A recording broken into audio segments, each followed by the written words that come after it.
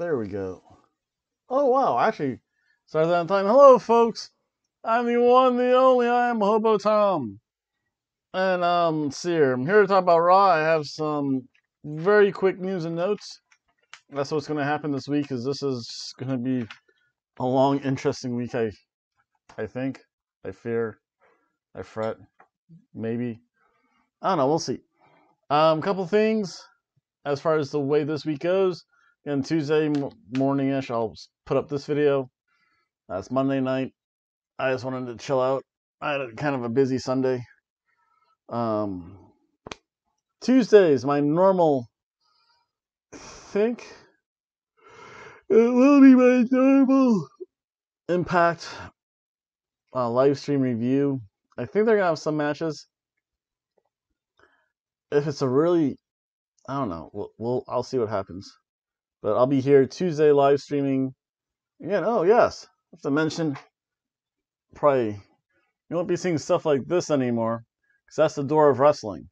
One day, well, actually, probably in a few more months, I'll show the video of the door of wrestling.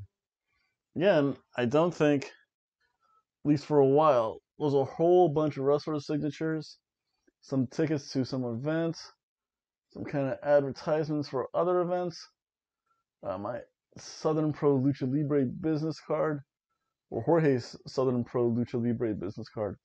So I have no idea when that's ever going to be back. I do plan to have a couple live reviews. Eventually, I'm going to get back up to Jacksonville, get to a wrestling show there. Definitely, I'm going to check out one day the local scene here in Daytona Beach whenever I leave my job, which means I get my boat. So that's some stuff for me to do. Wednesday is going to be a very typical AEW review night. Thursday, I think, Del Hobo El Vagabundo Dos will be here. He's going to give predictions. Him or Dr. Tom. I haven't figured out who I'm going to invite. They both do terrible things to this house. Del Hobo El Vagabundo steals my tequila. Dr. Tom steals my scotch. Terrible, terrible house guests. So one of those two will give their predictions for the weekend. Friday then is going to be SmackDown review. That's kind of the final go-home show. Again, just to reiterate, door of wrestling. Saturday is going to be weird. I might be going to a concert. I might actually just say, screw it. I'm tired of being held hostage by COVID-19. I might actually go to a concert. I'll be doing that after work, so I won't get to Bound for Glory. I think I've missed this one in the past. That's okay. I'll definitely keep you guys in mind. And what I might do, I might take some concert footage and make that kind of a bonus episode for Halloween week. Because Halloween, I do a lot. Wow, I do a lot in Halloween week. But that's okay. I do it for you, my YouTube audience, because you guys won't have the door of wrestling like I will. Sunday's going to be a Hell in a Cell pay-per-view. I will be doing a review on that. It might be a little bit late. I do have to work. Then for the rest of the month, Monday, normal show. I forget when Halloween Havoc is. I forget if it's honestly on a Halloween or if it's just like on Wednesday night. So we'll see. Tuesday, very typical Tuesday Impact Wrestling show. Wednesday AEW. Thursday, if I do get to that concert, I have no idea what it's going to be like. I'm going to show some video footage for you, my YouTube audience. You might also see a special guest. You might see Twisted Pixie there. Who knows? I just hope that evil Scuzzball, Hijo del Hobo El Vagabundo Dos doesn't take my place and like drops me off someplace not nice in Jacksonville, like the whole west side or parts of the north side. Not good places for hobos like me. Then Friday the 30th, the eve of All Hallows Eve, will be a typical SmackDown. It's probably going to be some ridiculously goofy show. We'll see. I might have Hijo del Hobo El Vagabundo Cuatro Cinco do that. And then depending when they have Halloween Havoc, on Halloween itself, I might have 2 shows. Again, remember, the Daytona Beach Bumfight League will be coming on next week. And Halloween Havoc, I guess, for NXT. That's okay. I was having a little discussion with my friend. So yeah, he asked how I felt about spin the wheel, make the deal. I like it. They have to keep it only to like Halloween Havoc shows, though.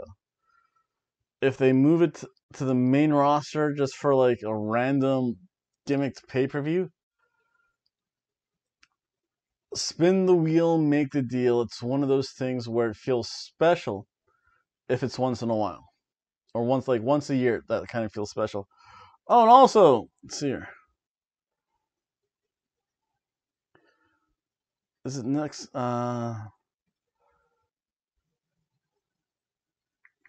On Halloween?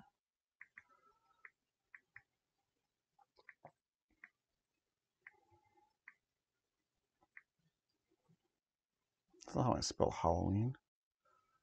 Well, let's see. Moving cursors around.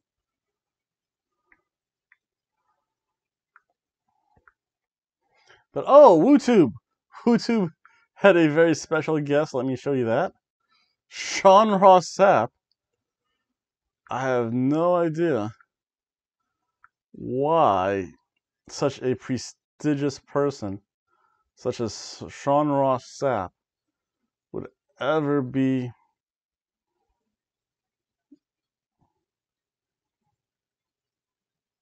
on WooTube. But I guess something happened to his cable. It's probably terrible. This is his Twitter. Sean Ross Sapp of Fightful.com at Sean Ross Sapp, like 1 hour ago. It's one of those nights when I have to watch Raw on Tamiya. And they're playing the Twerk reviewer. Could be worse. Could be playing my show again. It is official, folks.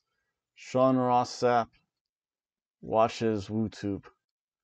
That means WooTube's mainstream, I guess.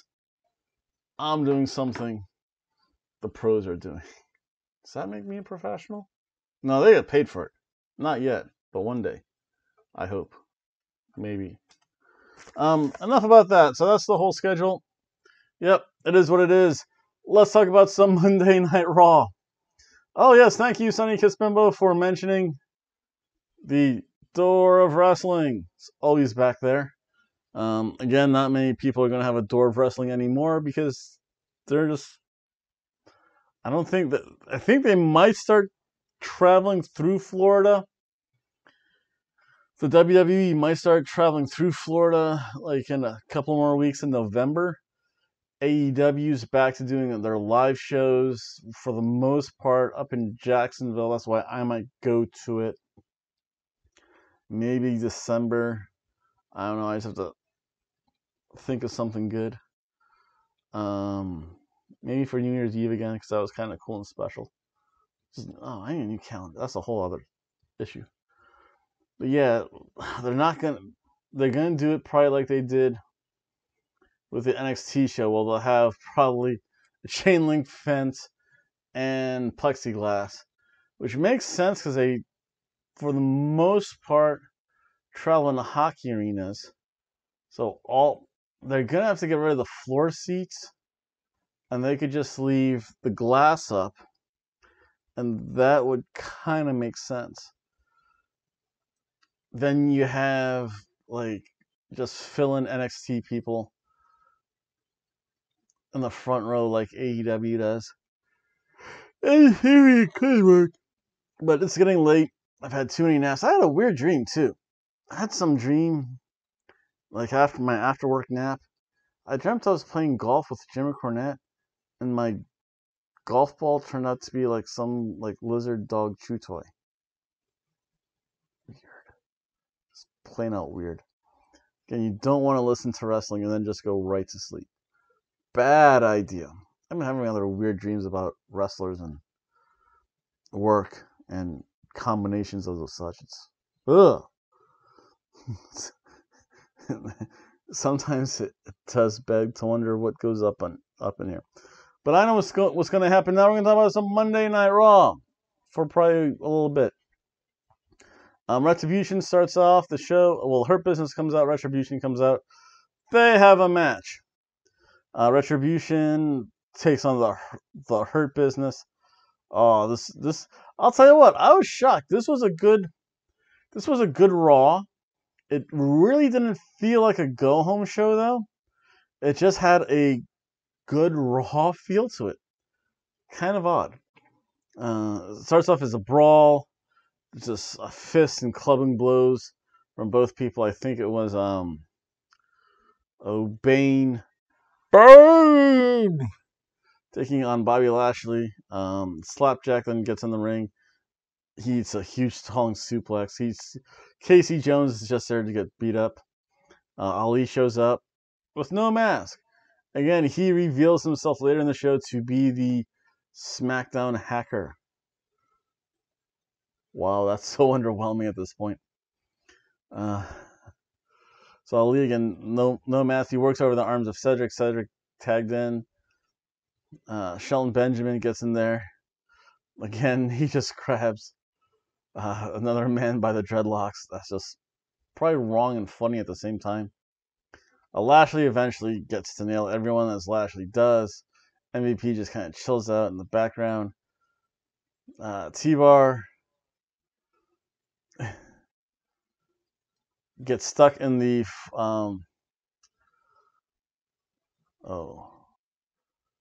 the Hurt Nelson or the full bot. I forget what he calls it. It's a full Nelson though.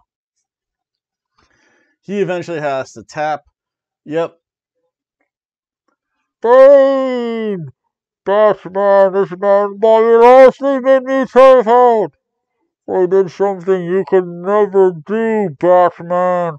I'm embarrassed for you, Brucey. Bruce Wayne, you're a wuss.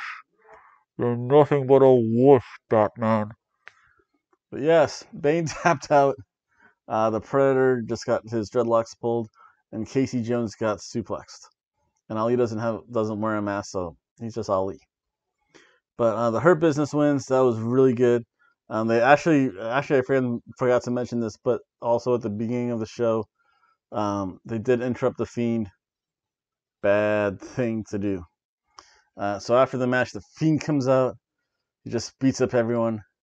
And Bane, I'm the one who should be in control of Orlando, not this creature they call the Fiend, the Batman. For now, you'll have to deal with two of us. Yes, I will torture the good citizens of Orlando and those bums and hobos in Bumtona Beach. For the Fiend is here. Yes, Batman, yes. So the Fiend shows up. He does like the mandible claw. This looked actually really good on Bane. I have to get a better mask so I cannot get mandible clawed. But yeah, T-Bone ate a kind of mandible claw Sister Abigail combo. It was great. The Fiend put the mandible claw in him, kind of had him down the Sister Abigail position. Sister Abigailed him with a mandible claw. I like that. That's a good combination. Bravo. Bray Wyatt's done such a good job. Whatever happened to poor Bo Dallas? Jeez. But I'll tell you what, this match was good. It was fun, entertaining. Solid cheeseburger match.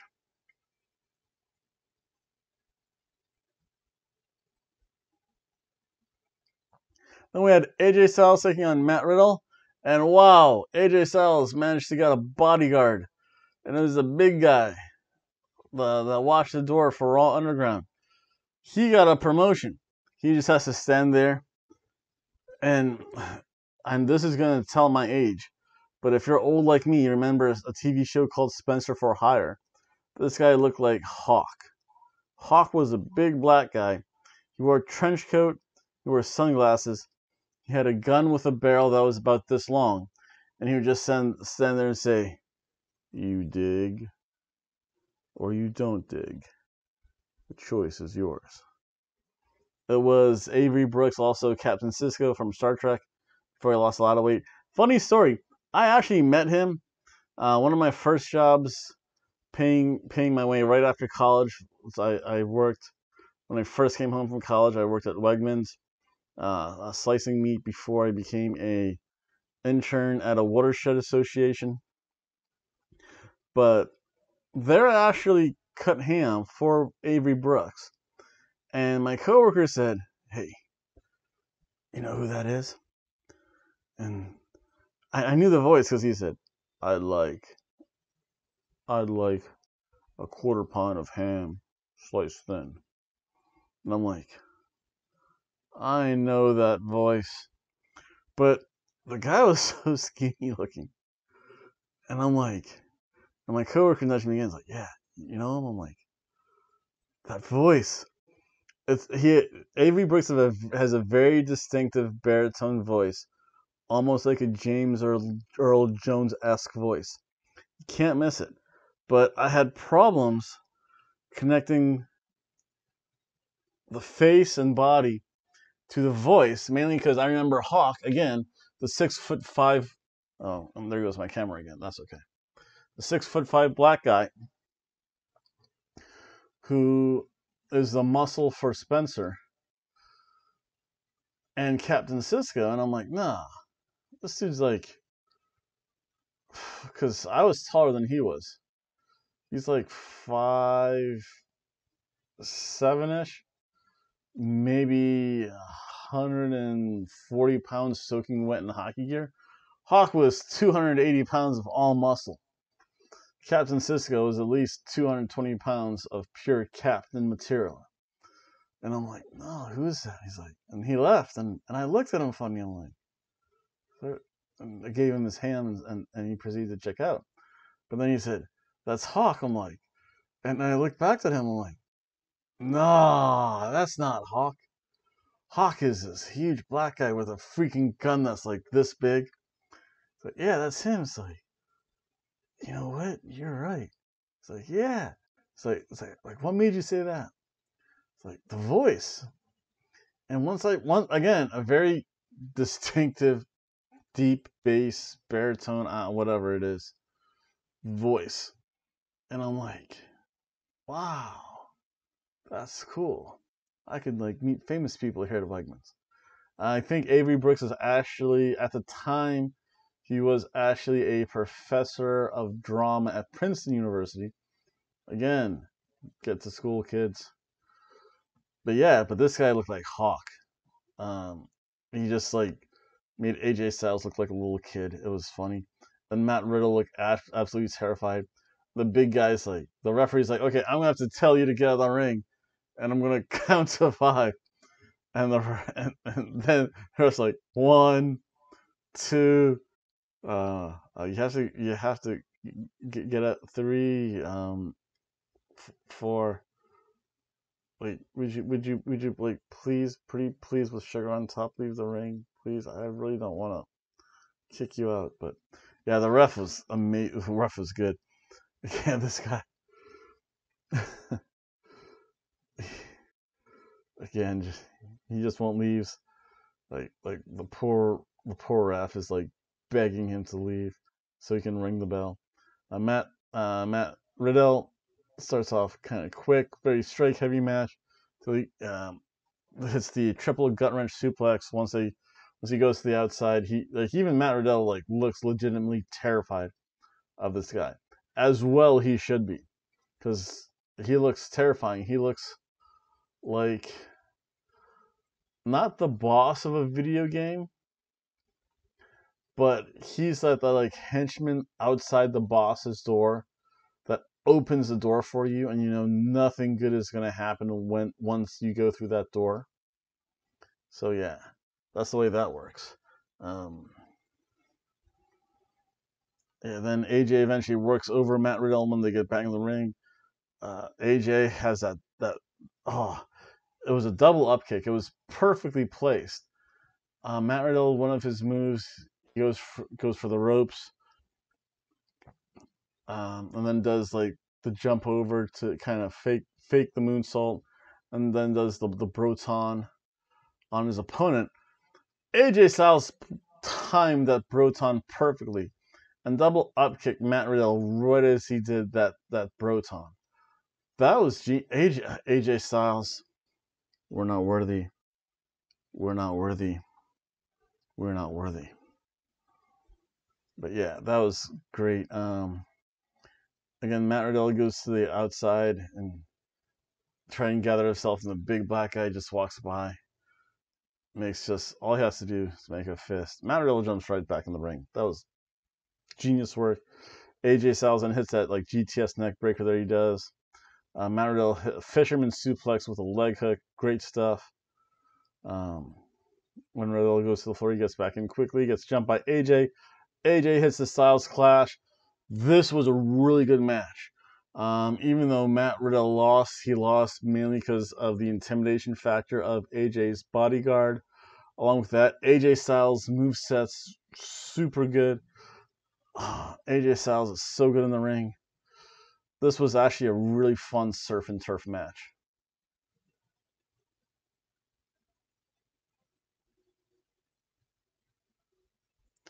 I'll get in one more match before I have to break up the time here. Then we had a long preview and recap of Randy Orton and Drew McIntyre. Drew then does, Drew McIntyre. He gives such a good promo. He learned so much in his time in NXT, WCPW, Defiance, Progress. Drew is amazing.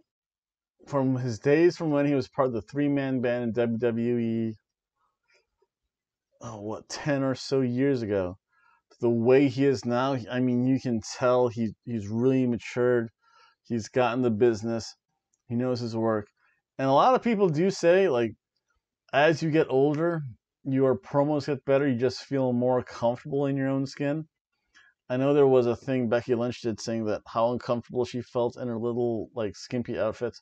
Even though Becky Lynch looks amazing, and probably still looks amazing, and after her baby, which, again, congratulations, Becky Lynch. And I hope you're having a fun baby shower, because in December, I think her baby's due. Then after she has her baby, she's still going to probably look amazing. But she said she never felt comfortable in that, like a skimpy two-piece thing. So then she went to, like, the one-piece, although, oddly enough, she had more issues with one-piece outfits than she did a two-piece outfit. Go figure that out. But yeah, they say, like, the first thing as you get older, like this was evident with Goldberg, a whole slew of other wrestlers, Scott Steiner, as he became like big pop, really like found his big pop-up pump, especially in TNA. Again, their promos get so much better. It's that old thing of when you're young, you rely on muscle and pure physicalness. When you get older, it's a little bit more cerebral. It's a little bit more. It's more of a mental head game, and that's true in a lot of things. My one job, like the one dippy girl's there, and she's just there, like just waiting to do something. It's like no, you have to wait for me. It's like no, we want to get this going. Like even though you have to do things in a certain way, but if you're just gonna sit there and just wait for people to leave, if there's only like 2 customers in the store, you can sweep up the store. I mean, you just can't sweep around them. It's simple like that. And that way, you're kind of moving. You just don't want to sit there against the freaking wall and complain, why are these people here? No, you can be busy. Or as me, I'm like, I'll get this stuff done. It's like if I had to sweep that floor, it's like that floor would have been done like 10 minutes ago, actually. But yeah, again, Drew's so good, so amazing on a promo. Then we have, and actually I'm gonna take a look, see if this kind of reset the camera a little bit. Yeah, if I make too many quick movements, the camera doesn't follow it perfectly. Again, this is a free video program I'm using. My video maker program, I think, cost me like 20 bucks. So yeah, this is definitely just like the Wall of Wrestling shows. This is definitely the Hobo studio, folks. But then our next match, we have Lana versus Asuka. And at this point, we all know Lana's going to lose. In fact, this was a little bit more of a competitive match. It was actually, you know what? I take that back. This was probably about the right level of competition that Lana should actually give Asuka. Asuka, again, you can tell she's carrying the match. Lana tries a bunch of roll-ups. She does some strikes with Asuka. Really dumb, bad idea. Eventually, the end saw Lana she tried to roll up. Asuka countered that and roll up into like an Asuka lock. And yeah, that was it. We knew this was going to happen. Lana, she has a few moves. Still, I'll tell you what. Oh my. We saw a lot of Lana. Because she did that standing split. And if that camera was in another direction, you would see all Lana. Yeah. Like with Rosemary and like metal rings down there. I don't think Lana has that though. I don't think Rusev would appreciate that, or Miro would appreciate that. Who knows though? So then Lana gets pinned. Yeah, Lana, congratulations, you won that battle royal just to get wrecked by Asuka. That's all that was gonna be. Actually, this probably lead up to like a pre-show match. It'll probably be Asuka versus Shayna Baszler, or Asuka versus, or Lana will say, "Well, I didn't get a fair shot because I had those on my mind." So we'll see Lana go through another table. But before that, Nia Jax and Shayna Baszler come in the ring, and I might be getting old. Maybe my vision's really going. Shayna Baszler is looking a little cuter now, though. She was pretty cute when I met her in person with my nephews. She's also my age, too. Hey, Shayna. I'm single. Get that in whenever I can. Let the world know. Yeah, but Nia Jax and Shayna Baszler show up. Oh, the match itself, yeah, it was a ham sandwich.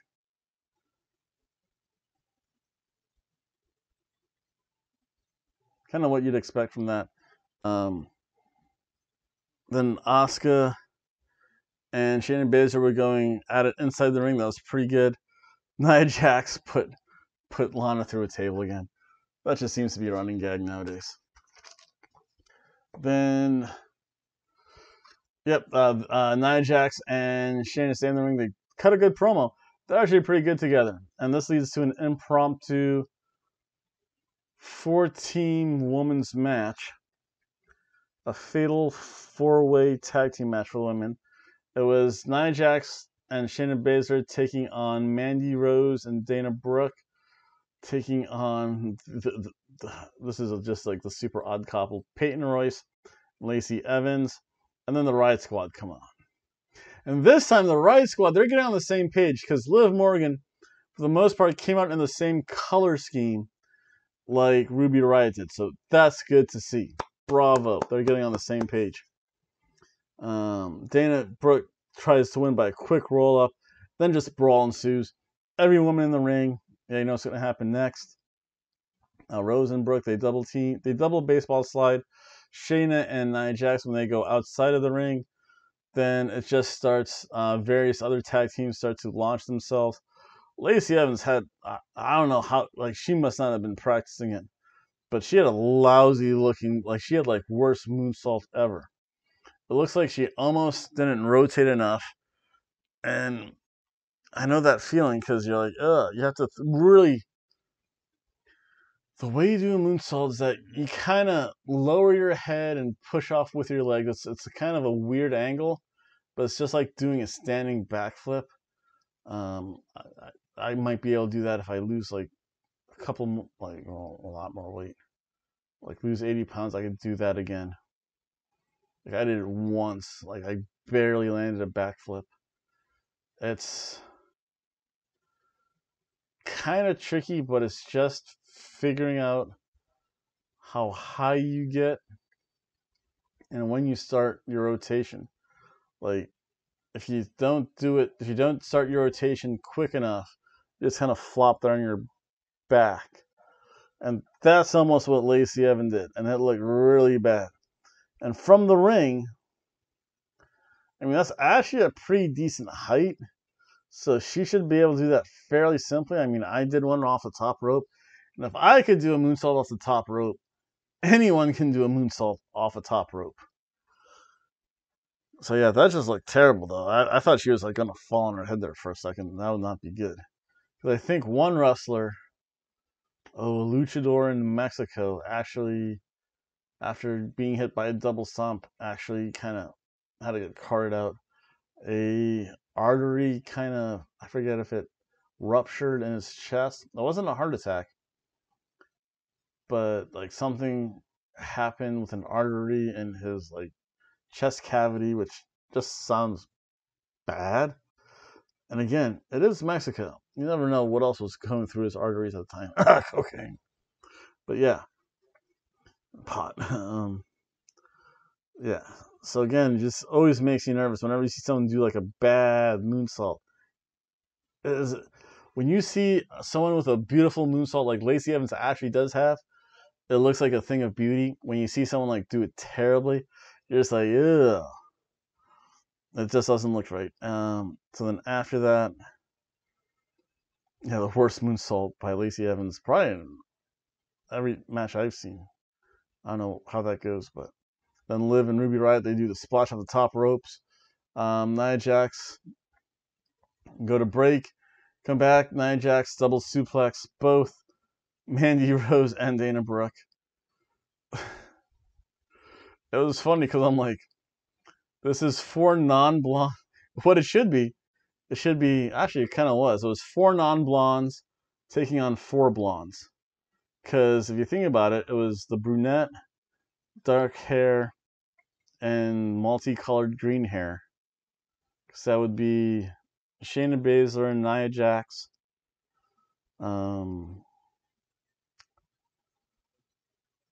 Wait, what was it? 5 blondes. Yeah. Oh no. Yeah, Nia Rose, Shayna Baszler. Peyton Royce really doesn't have that dark, that she's blonde, but it's like that mousy brown. It's like really light brown, I think. And of course, Ruby Riott has like black and green hair. So that's the 4 non-blondes. 4 blondes then: Liv Morgan, Mandy Rose, Dana Brooke, and Lacey Evans. So yeah, so 4 blondes. So what it should have been 4 blondes taking on 4 non-blondes. Oh well. Music reference there also. Then yep, just Mandy Rose hit a pump knee. Dana Brooke did her kind of backflip thing. Then it just became your typical spot fest. Liv Morgan hit the turtle stomp. That was a double knees, which looked really good. And a kick to Lacey Evans. Baszler eventually puts on the rear naked choke on Lacey Evans on the outside. Nia Jax.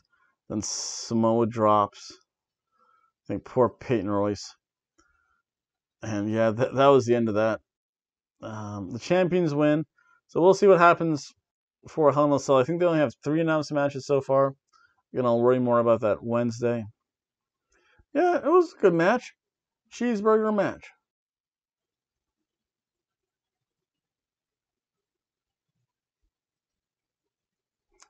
I have to change CDs tonight too. And we had Elias band tribute. This was actually, I'll tell you what, Elias knows what he's doing, singing and playing the guitar. Bravo, Elias, bravo. So he got jumped behind with Jeff Hardy. So yeah, that's not good. So they're going to revisit that. Then the Miz and Morrison are in the back.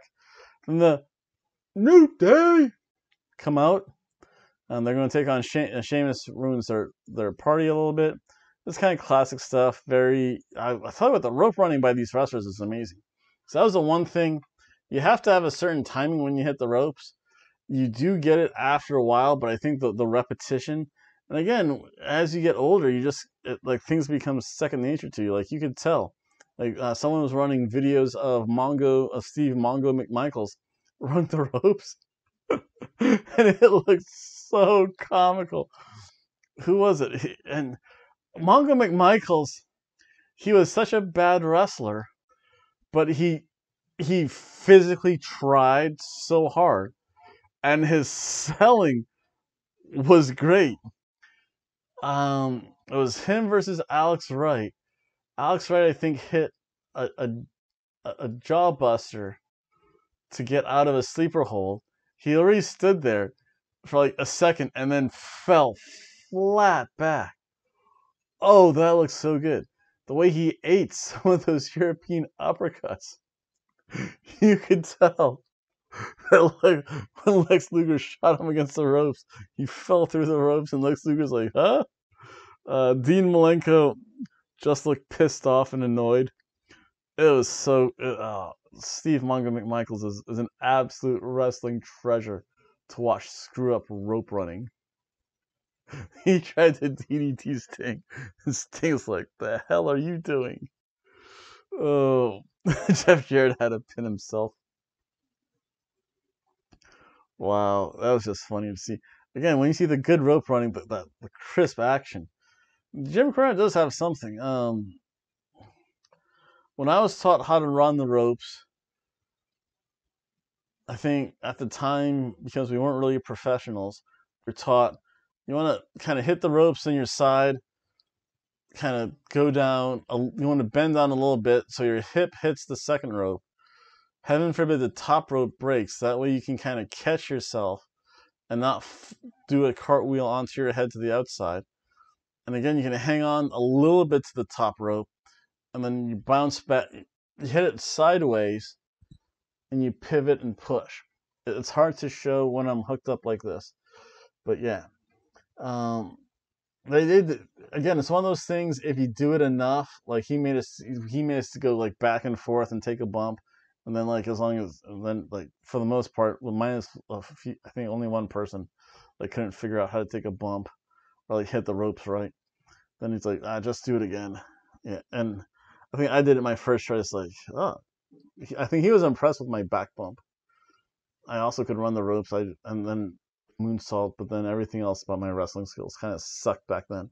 But then it got a little bit better. I think the thing was I was nervous always about throwing punches to like a face. I just didn't want to potato anyone because that's bad. I didn't want to punch like leg kicks and body shots. You can get away with. Like yeah, you can like slip up like for a body punch. You can really pull a body punch back quickly, even if you think you hit it too hard. Leg kicks, yeah, they're kind of annoying as long as you don't really like. If you hit them like more in the upper thigh versus like just 2 inches right above the knee, still makes a good sound. Knees are okay. It's like, hey, you really hit me with a knee because you use your thigh. It still kind of hurts, but you're not going to really like hurt anyone. But yeah, I was always nervous about that close fist. Like if I miss, like you literally don't want to like one knock a tooth out, two break someone's jaw, or three just really piss them off because then it tunes into a shoot, and a shoot among friends just sucks. So yeah, so the fact that they can do it as well as they can is kind of amazing. Sheamus then again, he does that. He just needs that derby hat. He needs to look like the Belfast Brawler. That's all. Again, still very brawlerish. He caught Kofi, his clothesline on the 10 beats of Belfast or Belfry, well, I don't know, whatever that is. Kofi Kingston does the flying stomp, which actually looked really amazing. Hit the boom drop. New Day. Boom. Sheamus kind of counters with the Texas Cloverleaf. Then after Kofi kind of pulls himself out of that, Sheamus delivers the Alabama Slam. Xavier Woods was screaming by the ringside. I'm like, who the hell's that talking so much? Oh, that's Xavier Woods. That's good. It's always good to have a tag team partner that can talk, especially in these empty arena settings. Even though you do have piped in noise, which yeah, it would be better if like people on video had like some like audio cue. That would be a little bit more realistic. And you can just put a microphone in front of each TV. Listen, you got TVs. I'm sure you can get a freaking El Cheapo mic like this to put in front of it. But again, the top rope side Russian leg sweep was great. The creativity. Then he finally hit the Trouble in Paradise pin Sheamus. This was also really good. This was a good surf and turf match. Yeah, we had a Retribution promo. Ali says, yeah, I was a SmackDown hacker. I wanted to show the whole world why people weren't getting attention like they should. Then, let's see here. That was amazing person. This was great. This was amazing. In the backstage, Titus O'Neil gets jumped by the Hurt Business. Again, if you're not going to be with the Hurt Business, you're going to be against the Hurt Business. That was Miz and Morrison versus Tucker Knight and El Gran Gordo. Oh, we're going crazy. So El Gran Gordo is probably the son of Gran Metalik and the illegitimate cousin of El Generico. That was great, though. I'll tell you what, they have to have somewhere in wardrobe, they have to have, like, lying around, they have the generic Mexican luchador purple mask. Because every wrestler, La Mascarita wore purple. Remember, that was Becky Lynch. And also Mickey James. Of course, El Gran Gordo has the purple mask. Generally, if they have to hide someone's identity, they tend to use that purple mask. I think Cedric Alexander even wore a purple... Wait, he did. He did it when he took the place of the janitor. Indeed. So this was actually a fairly fun match. You know who El Gran Gordo was. That was just funny. Morrison's so good. He's so being wasted, though. Please go back to Impact Wrestling. Go to New Japan. Go to AAA. Please, John Morrison, please. I know he's getting paid. He has probably, with the WWE running out of Orlando, probably has like the most basic of all schedules. But yeah, he was something with Johnny Impact. Then and before that, Johnny Mundo was his best character, by the way. John Morrison was good, especially when he teamed up with Eminem. But I mean, Johnny Mundo was an amazing persona in Lucha Underground. Johnny Impact, the Impact name was kind of cheesy, but still, they allowed him to do his amazing stuff, though. Yep. So he gets again the heel choking by Miz when the referee is distracted. The heel chokes Tucker Knight in the ropes. Again, the standing moonsaults. Again, that's really tough to do, actually, because you can't over-rotate because then you'll like stomp on someone. And just the thought process of your face getting near the ground after like flipping backwards, your whole equilibrium, it just feels sketchy a little bit. It's hard to put in words other than that, really. Tucker eventually gets the tag. Gran Gordo flapjacks John Morrison. He gets so much height. He even did, and I have to clap him for this, he did like a second rope Mexican arm drag. Yes. El Generico. Ole, ole, ole, ole. Lucha, lucha, lucha. R-Truth then just randomly runs in the ring being chased by Drew Gulak and Tozawa. Random stuff. Then again, he corners, I think Miz 8 at this time, at the Caterpillar and the Gordo bomb. I'll call it that. The Vader bomb. Tucker Knight and El Gran Gordo win. I can't say anything bad. It was a cheeseburger match. It made me smile. It made me laugh.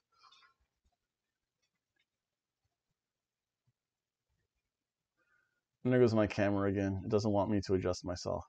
But yeah, then Lucha House Party was out there, and they kind of like stared at El Gran Gordo. That was a really cool thing. Maybe El Gran Gordo is going to replace Kalisto. Who knows? It was more generic Mexican masks. That's awesome. So again, it's the most generic looking Mexican luchador mask ever. Then we have so that was a cheeseburger match. That was actually, again, it just made you laugh. The Firefly Funhouse, Rabbit, again, say, we can all come, we can all get together again. It's like, yay. And then he gets eaten again. Like, how many times has Ramblin' Rabbit died? He's been eaten like a couple times by Mercy the Buzzard. And then creepy Alexa Bliss shows up. We'll see what happens. I just saw that American Horror Show. That's some messed up stuff. There's a lot of freak going on in that show. And twerking skeletons. Yes. Then the next match was Braun Strowman taking on Keith Lee. Oh, bask in his glory. Instead, he's like has that very generic wrestling song people don't like. And we see, woo! Ric Flair on TV. And Mark Henry was there. And I'm kind of disappointed in the WWE, really, for the main fact that instead of having fans there who may or may not pay to be part of Thunderdome, you're taking one or two fans and you're saying, you know what, instead of you, fan, we don't care about you. We want to put one of our wrestlers like Ric Flair on TV. I'm not a fan of it. The whole Thunderdome thing is unique. It's a way to at least see people in a crowd so it doesn't feel empty. But when you start superimposing your people in with the crowd, I don't know. It's not something I get. Then, Braun Strowman and Keith Lee. Braun, they tie up. He backs up Keith Lee in the corner to the headbutt and strikes. Lee gets pounced, or Strowman does like the Strowman Express on the ring. Lee goes after the bad ribs after you figure that out. This big splash on Braun Strowman is always great. Braun gets pounced. That was great. And as Keith Lee looks like he's going to set up Braun Strowman for the Spirit Bomb, Braun was sneaky. And I like this because it's not obvious, but he lifted his head right up into the groin of Keith Lee. Keith Lee sold that ball shot great. And then it was just off the ropes to a big boot. Braun Strowman gets a 1, 2, 3. Keith Lee's like, you're going to win like that? A straight kick to the nuts. Like, yeah, straight kick. That had to hurt. And said, you ain't going to do me like that. So these two will probably fight Hell in a Cell too. And this match, it just seemed to be missing something. It was a ham sandwich match.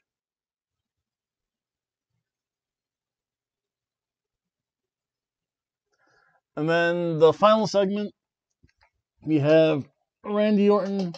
He locks himself in Hell in a Cell as the Hell in a Cell comes down. That's a little bit better. I think this chair is just getting worn. But yeah, he locks himself in Hell in a Cell. He says, come on, Drew. Come on into my world. Drew's like, no. You come out here. They argue. You say, yeah, come on. Drew McIntyre eventually produces a pair of bolt cutters. They go in the ring. I don't think much happened. They just kind of stare down each other and then just says, nope, that's it.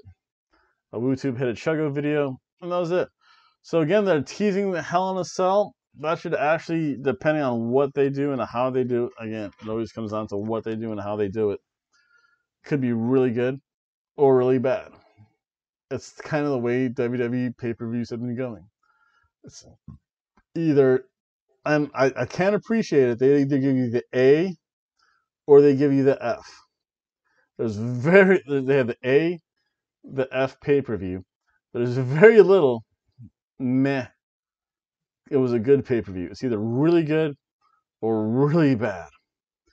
The A or the F effort, very little in the middle. So again, I already gave you guys my schedule. I'd like to thank everyone for watching. Please like, share, comment, subscribe, and Sean Ross Sapp. Check out Hobo Tom and Hobo and his girlfriend. And there's no twerking videos, but I have cooking videos, video game videos, wrestling videos, and every so often just like random videos, like of me underneath a racetrack, concerts, random stuff like fishing, 10 things to do during, like the 10 things to do during COVID, 10 things to do with the stay-at-home order, a whole bunch of unique content, just not twerking videos. So I'd like to thank everyone for watching. Please like, share, comment, subscribe. Email too. I'll check my emails one day. Bye.